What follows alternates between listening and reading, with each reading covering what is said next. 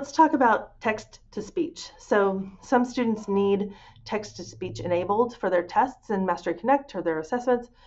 So what we're going to do is we're going to hover over the name of a student who needs this accommodation. Let's say, for example, Terry Boot.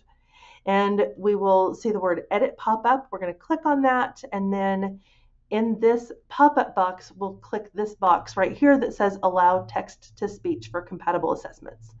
Okay, and we'll hit save, and let me show you what this looks like in just a moment.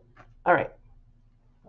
So this is a test that is open and that is being administered right now, where a student is in here. So they get this little toolbar, and they can click the four-way stop here and drag that anywhere they want to on the screen. And if they just click play, it will start at the beginning. They can hit pause, they can hit stop, they can click, as long as this is playing, they can click this button, and then they can click on something else and have it start reading at that point. And that's it. That's really the basic toolbar for text-to-speech. Now, as long as you have enabled this for this person, that feature will be available on any test that they take, any assessment that they take from your tracker for the entire time you're using that tracker. So usually for the semester, you're good. Okay.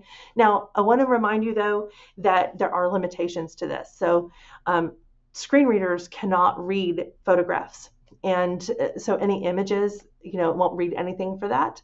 And also that may also apply when you are dealing with reading passages. So when you create reading passages, or anybody creates reading passages in an item bank, what happens is some people upload an image, a picture of the text instead of like typing the text. Anybody who types the text all in there or copies and pastes the text in there, then the screen reader is going to read that. But if they have a photograph, like a scanned image from a book or something, it will not read that in particular. Also, if you're giving document-based assessments, so like you're uploading a PDF of a test and they're using that instead of going actually into the question-by-question interface, then the screen reader doesn't do that. And so in those cases, you're going to need to use either a browser extension type of screen reader, or if they're on a Chromebook, they can use Chromevox by just doing Control-Alt-Z.